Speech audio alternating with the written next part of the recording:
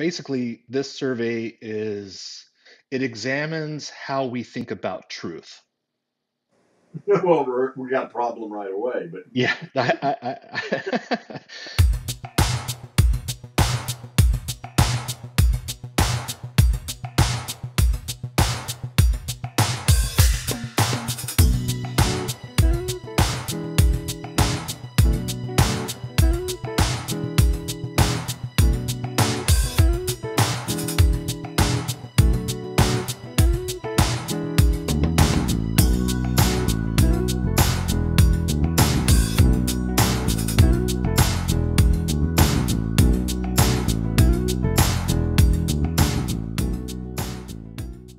the next one is people create words and define their meaning.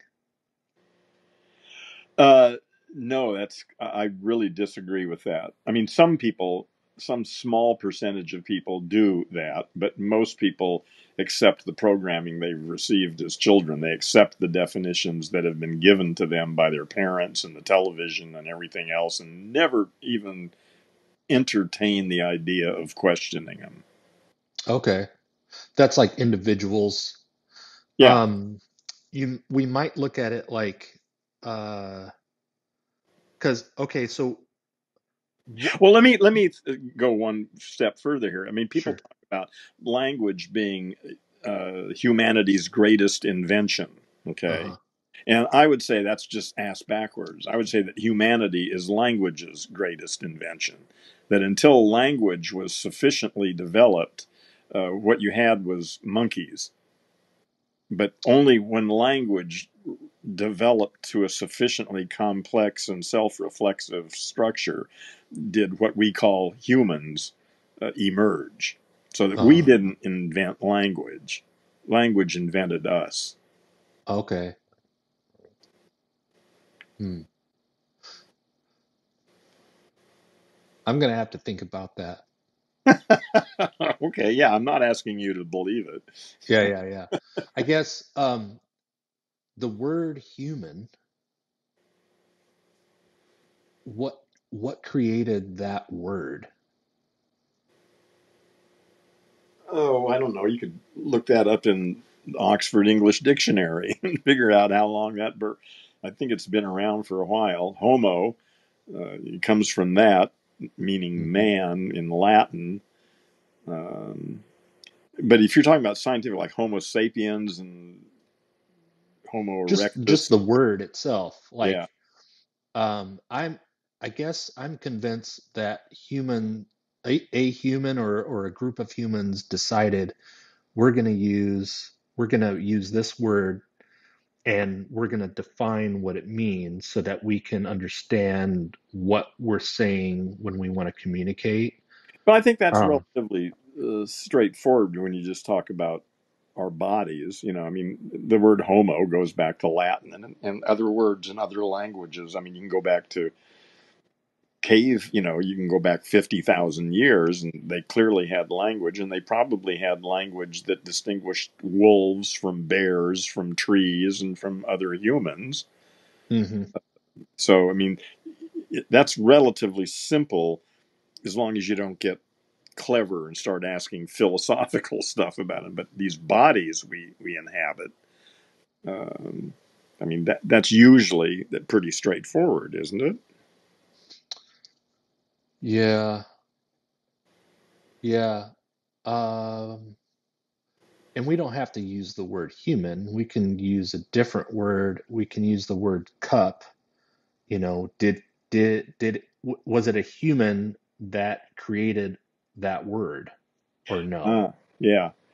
Um, well, see, this has to do with the whole thing is about the origins of language itself, which is highly controversial still. I mean, there is no generalist consensus at all within anthropology or linguistics or anything about just how far back language actually goes. Some people think it's no more than 50 or 60 or 100,000 years. Other people think language goes back maybe a couple million years.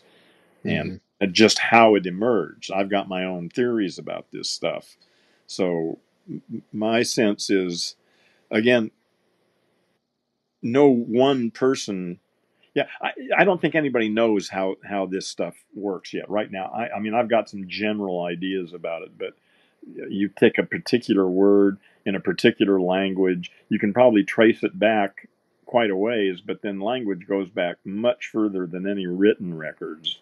So Yeah. it may be that we just can't answer some of those questions.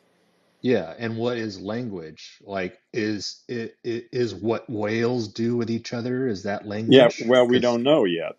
yeah, Yeah, maybe. Yeah, maybe not.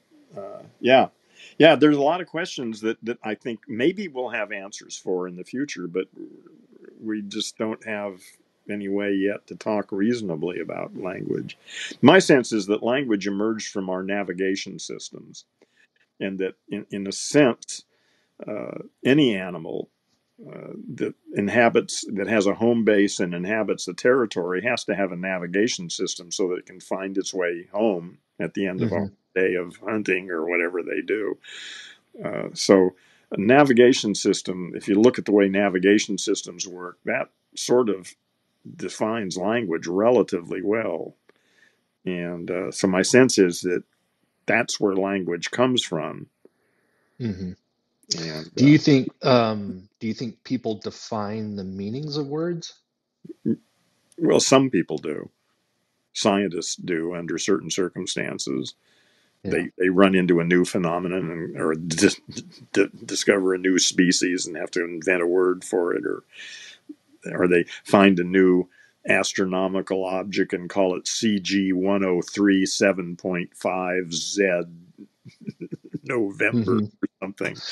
So, yeah, most people I think don't. Okay. Would the statement be more accurate if it said people can create words and define their meaning? Oh, of course they can. Yes. Okay. Okay. But they don't necessarily do that, is what you're Yeah, saying, I'd right? say very seldom do they do that. That's quite hmm rare, I would think. Okay. Unless you're a comedian. Yeah.